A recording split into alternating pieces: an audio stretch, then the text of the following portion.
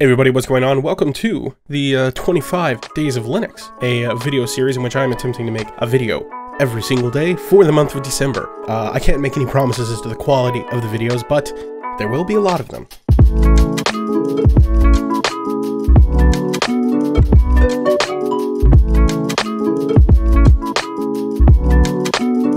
The idea here is just to tackle slightly smaller projects, little things that are Linux related and that I think will be interesting for people, but that aren't a 20 to 30 minute long video the way that some of my videos can be. As a great start for that, today I want to create a directory creation script. This is the kind of thing that I'm pretty sure I've done before on my YouTube channel. Basically, the idea is every time I'm working on a video, there's a directory that I set up in order to store all of those project files, and it's pretty simple. I have a folder structure where I'm storing assets. I have a template for a video editing project that I want to copy over. I have assets that I need to link to, that sort of thing. Generally speaking, I just create this manually. It's not very hard to do on the command line. You know, you just make a few folders, give them names and everything, and then you copy over one or two files and you're good to go. But things could always be simpler and easier, so that's where we're going here. So all of that being said, we can go and create a new script here. So I'm going to go into that scripts directory, and once we're in our .scripts directory, what I'm going to do is I'll create a new script, and I'm just going to call it, we'll do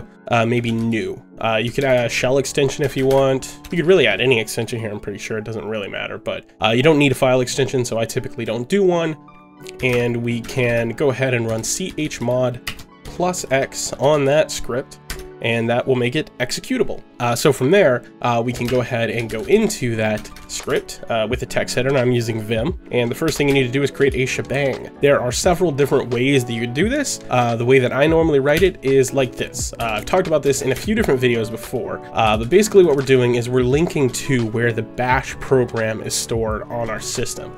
Linking to it this way is supposed to be very portable, which means that the script should be able to run on Linux, Mac OS, BSD, all of those. Now, there's no reason you couldn't do shebang/bin/bash or some other variation of that. I've just always been told that this particular way of writing it is supposed to be more portable, and my scripts work on Mac OS. They work on every Linux distribution I've tried, and I haven't really tried them on FreeBSD too much, but I assume they would work there as well. Once you have done that, we can go ahead and start to create a script. What I want this script to do is a couple of things. First of all, I want it to make a directory with a title, and then inside of that, I want it to make a few more directories that we'll call like A-roll, B-roll, a couple other things maybe, and then I'll want it to like copy over a Premiere template.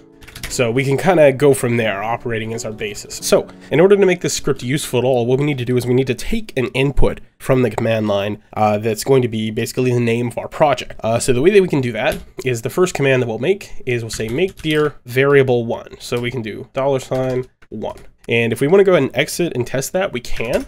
So if we run this new script here, nothing is going to actually happen. It will give us an error message, and that's because it's expecting an input. So if we run this again and we say new, and we call this test, and we go ahead and open up our file manager here, you can see we have a new empty directory called test. That's exactly what we want. So we can go ahead and delete that so we can keep going here. And the other thing that I should mention is because we're not really specifying a location, we're just sort of operating based on where the script is run. If we were to like go into our home directory as we are here and go ahead and run new, give it the name, we'll say real test, and then we open up a file explorer, you can see it's still creating that new directory. It's just doing it from whatever location we run the script in. That's how I want this to work. So we'll keep it going from there. Go back into the new script here. And once we're inside of this directory, let's go ahead and just create a couple of new ones. So to do that, we'll have to cd into that directory. So we can literally just type in cd into variable1, and it will put in that exact same input. So now we're cding into that folder we just created. And what we can do is here is, let's say, make a new directory, and we'll make one called A-roll. We'll make one called thumb, where we can store some thumbnail info, and we'll make another folder called project. If we want to just go ahead and test it real quick, that's really easy to do. Got a test folder, a couple new directories in there, looking good. And it's going to get slightly complex here, but basically what I want to do is I want to cd into the A-roll folder. And maybe we can just get a little bit of separation between these so it'll be easier to keep up with. So we'll cd into the A-roll folder. And then inside of this folder, what we want to do is we want to make a directory called, we'll say image, motion, and audio. Oh, and by the way, the reason that this works and is creating multiple directories is just basically when you're operating on the command line, unless you tell it not to, it's going to assume that a space is like ending that statement and going on to the next one. You can surround this in quotes if you want to, and create a folder that's called like A-roll yo. I'm pretty sure that would work. Let's find out real quick. Yeah, okay, yeah, so that will work. Which actually, now that I think about it, what that means that we could do is try to surround that variable in quotes, and maybe this would allow us to create a folder that's like a multi-word folder. So we could say like new and say hello world, something like that. And if we come in, hello world, hey, yeah, nice. Anyways, once we've created all of those broken down directories in the A-roll folder, we can just cd, and ...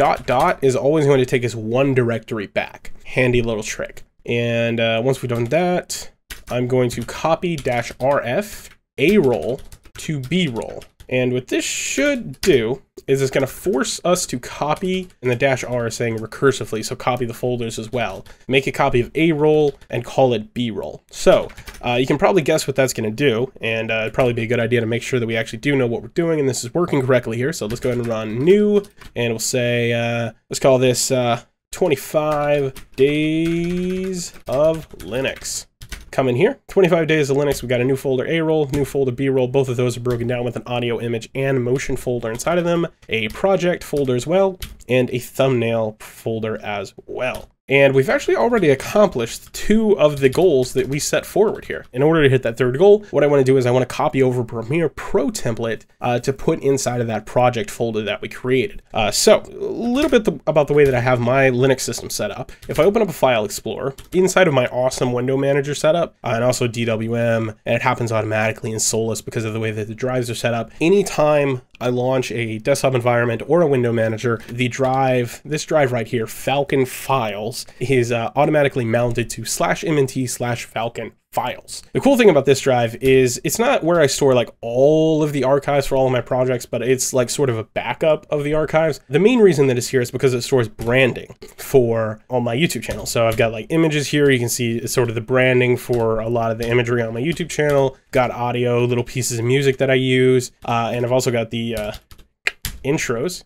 There it is. But importantly, what I have here are 2 files that I basically always use to create any project that I need to be in the actual folder where I create them. All of these assets are already linked to in the Premiere Pro project, so I don't need to like copy them over to that directory. In fact, it's better that I don't, because of the way that they're linked. If I ever update the end card or the intro or anything else, they're automatically repopulated inside of my Premiere Pro project because they use the exact same file names. So now that we understand where these files are, we can link them. So let's go back into the old scripts directory. Let's go back into that new script. And what I want to do is copy from /mnt/Falcon Files /branding /template.prproj, which is the Premiere Pro file extension. And I want to copy that into period, which is going to be right here where we are right now. So we're going to copy that right there. We're going to go ahead and make a copy of that, move it down 1 line, and I want to change from using that template to, let's copy over the comment.txt file. Okay. And the reason that I have them on 2 separate lines is I also want to rename the Premiere Pro template, which is pretty easy to do. We're going to use the move command, and we're going to move template.prproj, and we're going to move it to, you're going to love this, variable1.prproj. And I might have to jack around with the formatting a little bit here, but let's go ahead and do a test creating a folder and a project name with 2 words instead of 1 to see if we can break it. So we'll go ahead and clear that out. Make sure we don't have a test folder in already. We do not. So we can go ahead and create a new directory here with our new script called, let's say Jeff Bezos went to fake space. Go ahead and run it. No error messages, that's always a good sign. Go ahead and take a look at our file explorer here. And this is our new project. Jeff Bezos went to fake space. And hey, actually everything worked great. I wasn't sure about the formatting with the Premiere Pro project name, but you can see here, got a new folder, A-roll, B-roll, already linked up. Project folder.